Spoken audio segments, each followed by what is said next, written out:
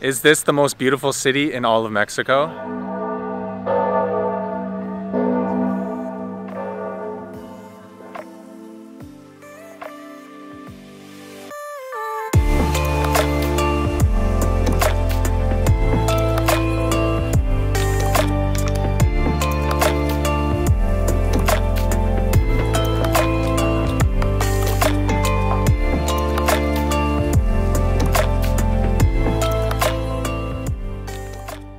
Good morning guys, welcome back to another video. And today's video we've actually come to the Yellow City in Izamal and we're up for a sunrise mission. We don't really have too many plans today.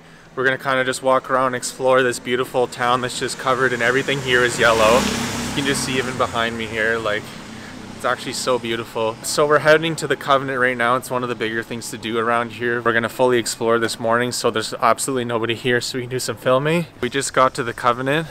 It's 7 in the morning. It's complete opposite of it was yesterday. So if you plan on coming to Izamal and you want to come to the Convent, come right in the morning because there's absolutely nobody here. The town of Izamal was founded nearly 2,000 years ago by the Mayans and was named after the Mayan god Itzamna. It has a pueblo magico or magical town designation from their government for its blend of architecture, history, and culture. But the one question that everyone always asks is, why is the city yellow? The first theory is that a visit from John Paul II in 1993 prompted them to paint the city to honor him.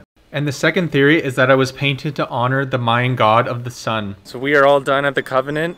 We had a really good time. We spent about the last hour and a half or so here just walking around taking photos and kind of taking in the beautiful architecture. So I think we're gonna go around, look for somewhere to eat breakfast, and then we're gonna explore. There's quite a bit more pyramids around the city as well, so I think we're gonna be doing that next. It's kind of a nice change of pace too. Like we're walking around, we're probably the only tourists here right now.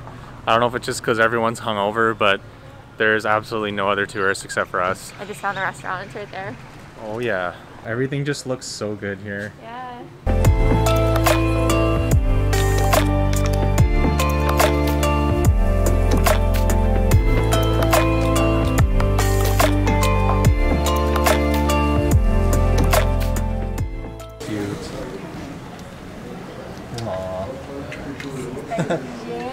She's loving it so much.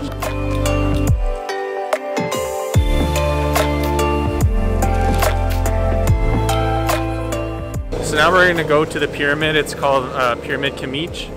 I don't know if I'm pronouncing that right, but oh well. And it's only 1 kilometer from the Convent, so we're just going to walk over.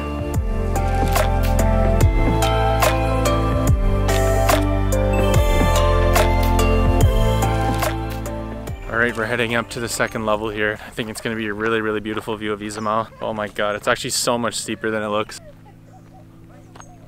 I need to kind of pay attention to where I'm going because I don't want to fall. It's actually like so steep. Kind of sketchy to climb up that. It's really steep. Alicia's down there right now. She's coming up. She was just taking some photos down there. And I can bet you anything she's going to be bear crawling up because that's like what half the people have been doing getting up here. But you can see kind of behind me all of Izamal. And we're so lucky, just on the other side over here is where we're staying, so we're right by the pyramid too. Well, I found it to be really steep. Yeah, like I'm in about shape. I've been eating nothing but tortillas and tortillas, yeah. Cheese. It's not the healthiest thing in the world. Nice job. Made it!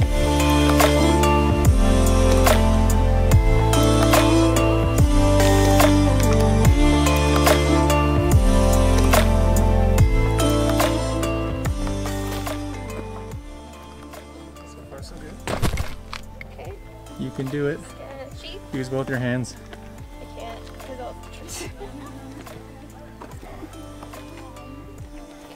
Okay, go.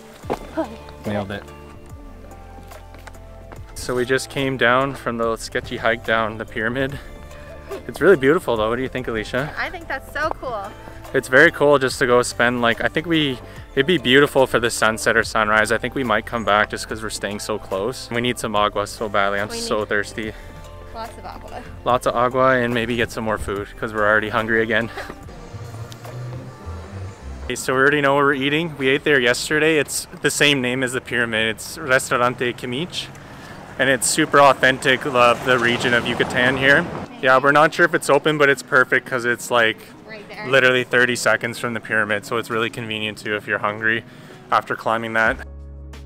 So the restaurant Kinich is closed, but Alicia like she always does. Found us another really good place here. I have no clue what it's called, but I'll just throw that up here too. And it looks like very good stuff. I got like a traditional Mayan breakfast. Alicia just got hotcakes because she likes pancakes. Cappuccinos in Izamal and Valladolid are all so pretty. Called huevos mochileños. I probably didn't pronounce that right, so I'm sorry. It's basically like tortillas with fried eggs in it and meat, and it's like covered in tomato sauce. And it looks really, really good. There's a lot of cheese on it, but I'm gonna try and do my best here because I'm not escaping the mayonnaise and cheese in Yucatan. Tastes good. That tastes good? Yeah, there you go. Wanna bite? Yeah. Someone liked the hotcakes. I sure did.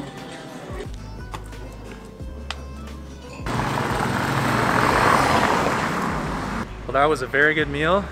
We're all fueled up. Now we're heading to the bus station. So we have to buy our tickets. We have to head back to Valladolid.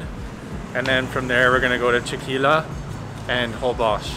And it's very hard to find the bus station. So if we find it, I'll throw the address in here just so you guys know when you're heading out.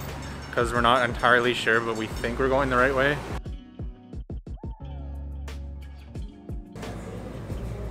Thank you. The bus terminal is actually not hard to find at all. I don't know why we thought it was so complicated. When we got here, it felt like he was driving around for a while. So I don't know if he was just driving in circles or there is a lot of one-ways, so maybe he had to go like do a big loop to get to our place. But I'll leave the address anyway, just so you know, but it's really close to the square too.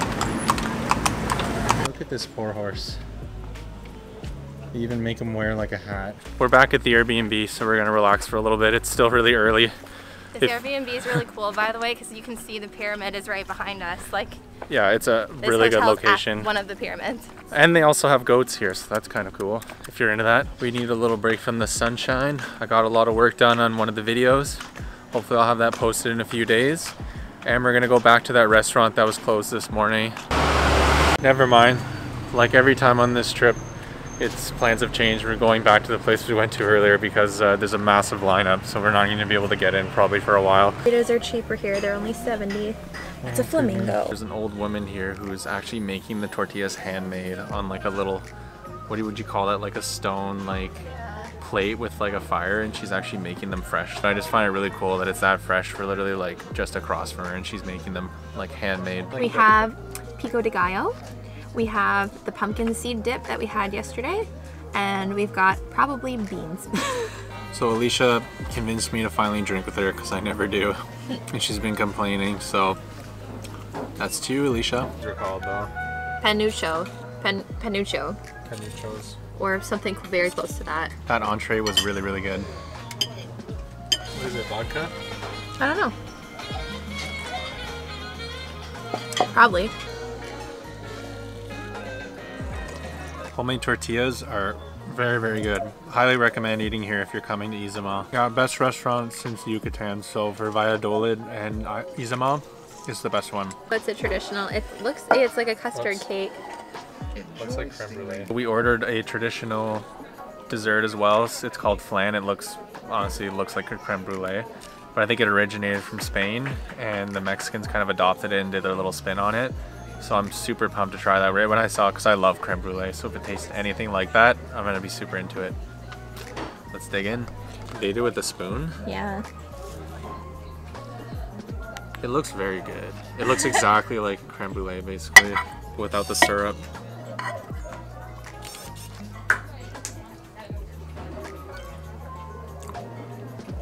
It's good.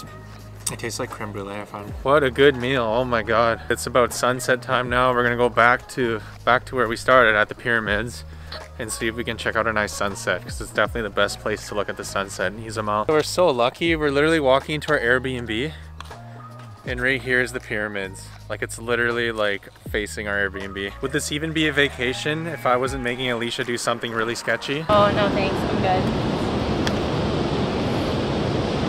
The mission right behind us.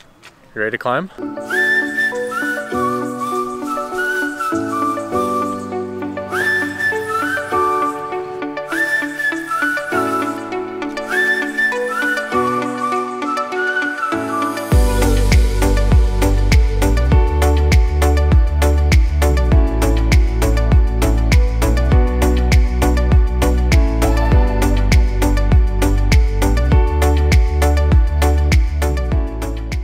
find a better place for the sunset. No, that's for sure.